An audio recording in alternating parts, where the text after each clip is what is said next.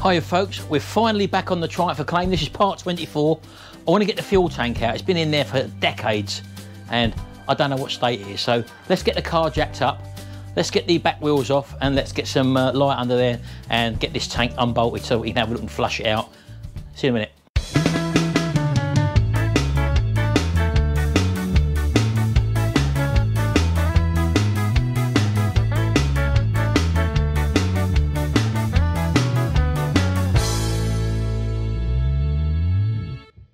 Right, well, as you probably know, we haven't been on the Triumph Acclaim for ages and ages. This is the first real good day of weather we've had during our so-called lockdown for the you-know-what virus. So I'm going to take this opportunity to get the car up in the air and have a look at the underside of it. I know it's covered in a lot of oil under there. The previous owner used to regularly spray oil under there to keep rust at bay. So basically there shouldn't be any rot underneath there, but we'll have a look once we get it up in the air. Let me take the wheels off. I'll put you on a bit of time lapse for that, get the car jacked up and let's get this fuel tank out.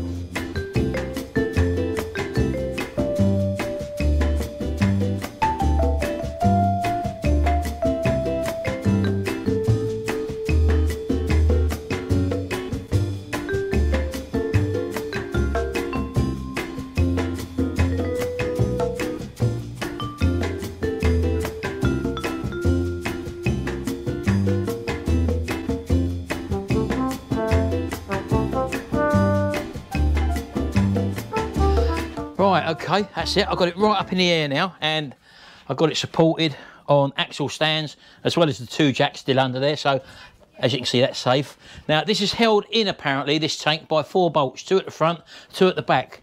I had a little message from Dave Parknest, who has got a YouTube channel, and he said you can get away with undoing the front 2 bolts, taking them right out and loosening the back 2, and he thinks that the tank slides out, and disconnecting the actual fuel tube from the fuel cap area. So I'm going to have a look underneath first of all. It's a bit oily under there. As I said to you, the previous owner had covered it with oil, the underneath, and that seems to be the case. So I'm going to get a pair of gloves on, get these wheels off just to give us a bit more light, and we'll get underneath and have a look and see what we got.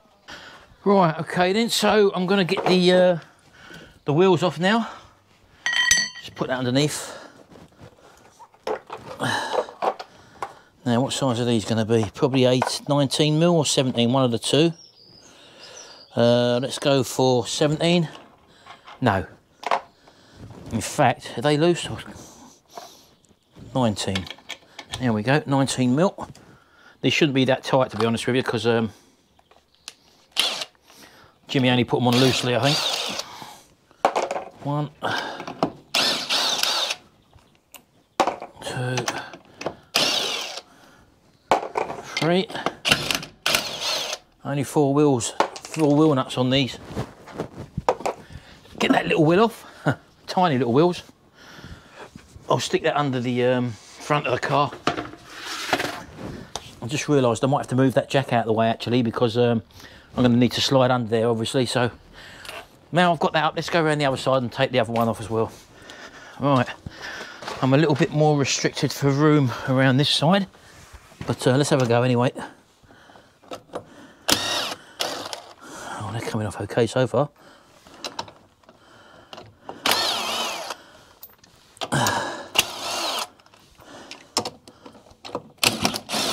There we go. Right, okay, that's them 4 off. Put that there. Definitely speeds things up having one of those impact drivers. That's another wheel I've got to have refurbished. But the tyre on that one actually looks okay, so let's put that underneath there anyway. I'll tell you what, I'll stick them nuts back on the hub, and I'll just show you what I had to do here before to get, when I got it running initially, I had to put a temporary filter on there. Let me show you. Oh, as you can see, that's where the original fuel filter lives, in there, and that was sort of corroded in there. That sits on the side of the tank by the looks of it, and I found the correct tank filter, but I had to just let it hang there until such a time when I come to take this tank off. So that's that there. You've got a flexible coupling that links on via a Jubilee clip there, and also a clip there as well by the looks of it. And I might just undo that clip there, because that pipe here looks, well, I don't really want to disturb that if I can help it. So I'll undo that clip there, I think. That one just there. and that should just slide that little flexible coupler off with the tank.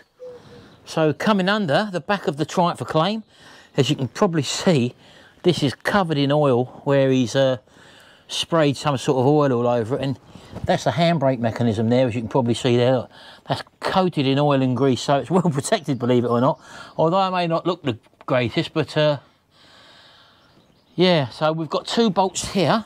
That's the fuel tank there, obviously.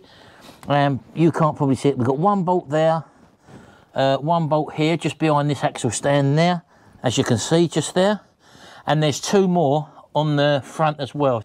And as you can probably see up there, that's that clip, that Jubilee clip type thing there, which we're going to need to undo as well. So I'm going to get a pair of grips, squirt that with WD-40 first of all, see if we can loosen that off and undo that clip before I actually undo these 4 bolts, or definitely undo these 2 ones and take the front 2 out. So I'm just going to do that clip now.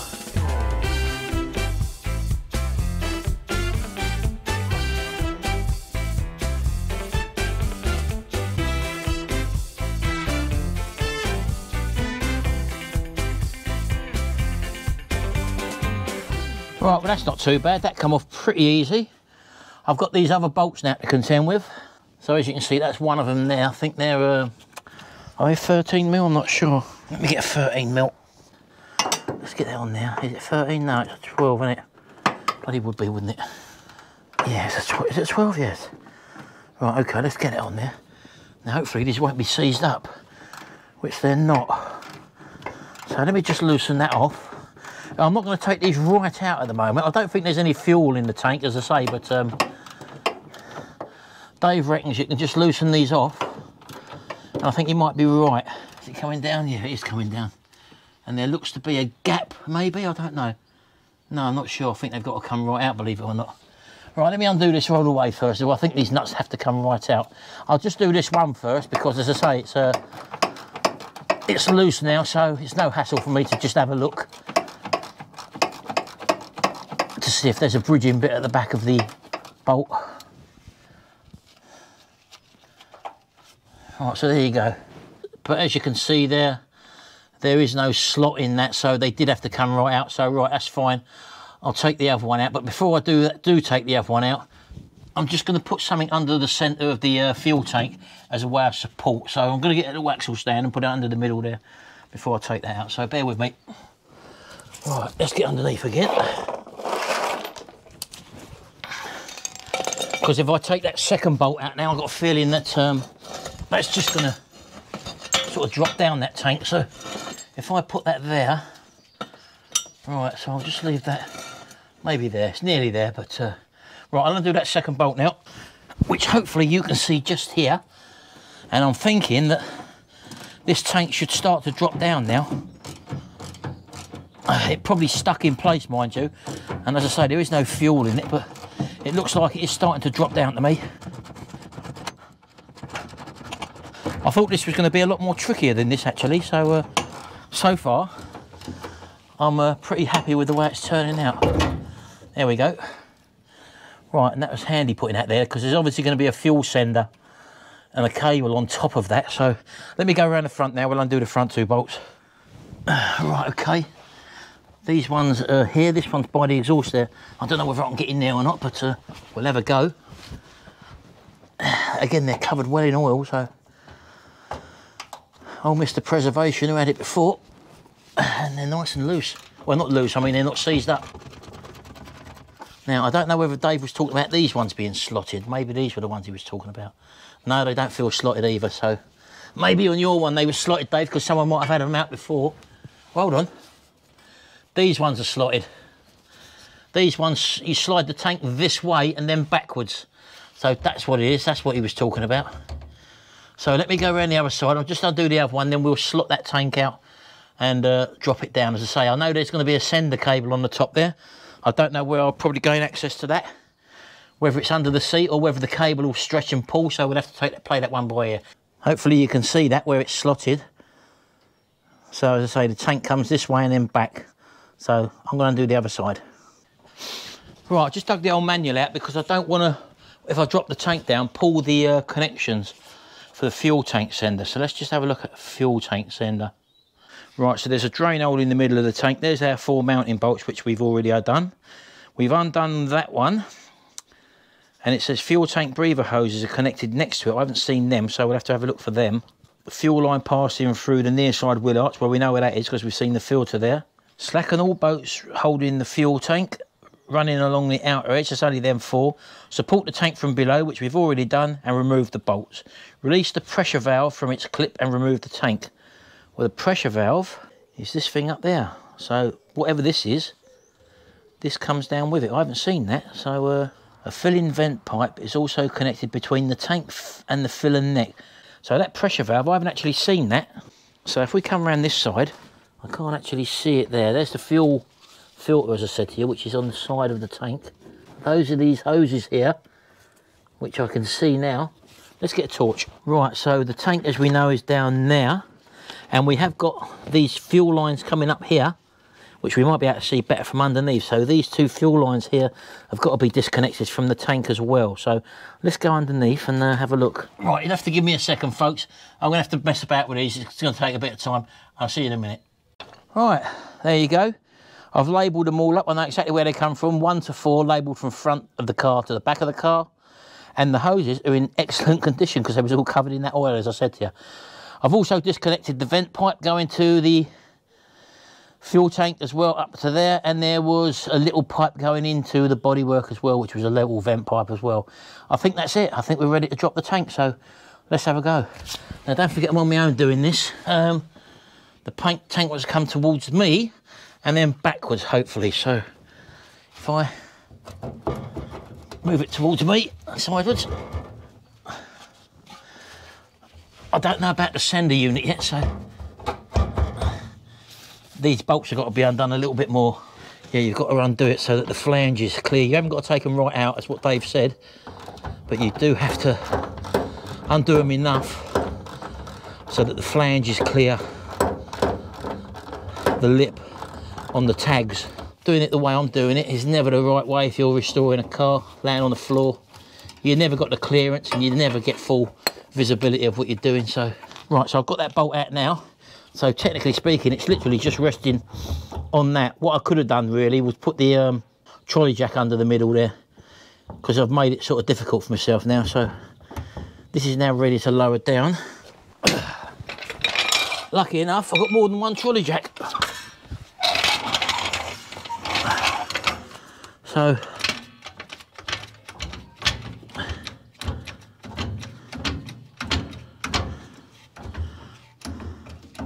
right, that's that. Just take that trolley axle stand out of there.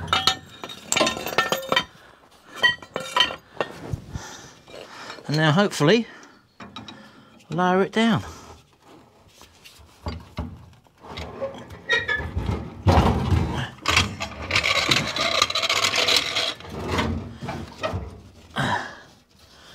And I can't see the sender cable yet. There we go. Ah, there we go.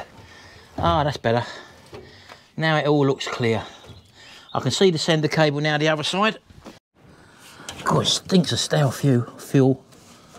So if I pull that back, should be able to just pull them connectors off. There's only one connector there. And that's it, basically.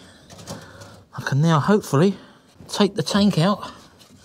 I'll just push it out that way and then we can have a look at it. Right, okay. Let's get that out of the way. Get that out of the way. Oh, there's my 2 bolts. I don't want to lose them. Let's pull this tank out. Oh, it has got fuel in it. I didn't realise. Oh, God. Where it's covered in so much gunk, you don't want to drag. That might be a good thing.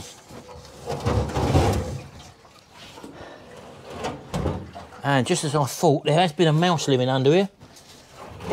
I had my suspicions about that. There we go. So there's them pipes I was telling you about. Lucky enough I've numbered them all up, 1 to 4, so I know where they go.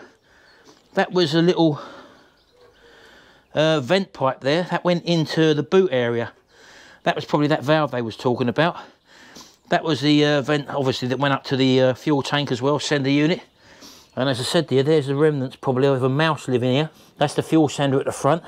And it has actually got quite a bit of fuel left in it. So I don't know yet exactly what it's going to look like. I'm going to have a clear up now. I don't really want to do any more on this today. The time now is 4:45 and I've got to have my tea, have a clear up. So yeah, there we go. That was a bit of a job and a half. I got covered with the grease underneath there, as you can probably see. It's all down the side of the car as well. But we got it out anyway. That's the main thing. We got it out. We did it on our own in very limited conditions. Anyway, just something else I want to show you. We're going to go out to the log cabin. I've got a couple more stickers to put on the wall out there. So let's go have a little look out there quickly.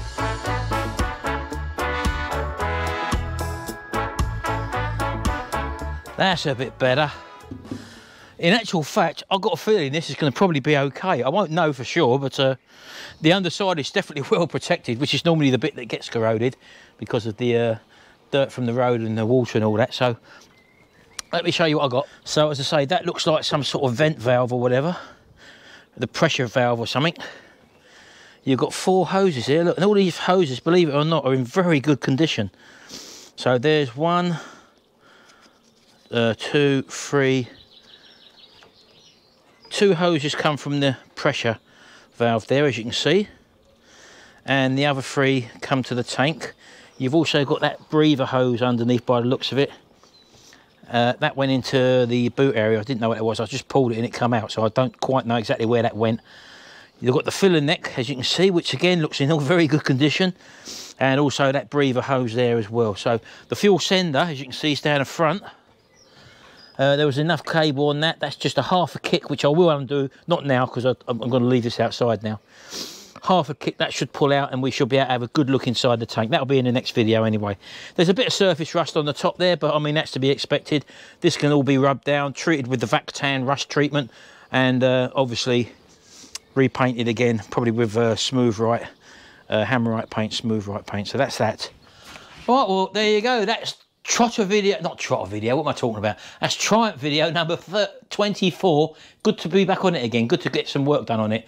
And looking at the underside of it, when I took that tank out, the floor pans and stuff like that are totally immaculate. There is a bit of rust on the back inside. I'll show you that. I don't think it's MOT stuff or whatever, but I'm probably not going to bother with that. I'll leave that for the next owner, because people do tinker about with old cars, and there is a bit of patchwork to be done underneath, but I'll show you that in the next video anyway.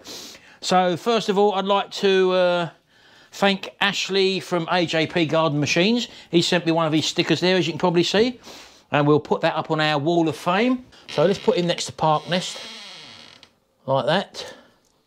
He can go under the diesel guy. There we go. AJP Garden Machines, that's Ashley. And then I got this one.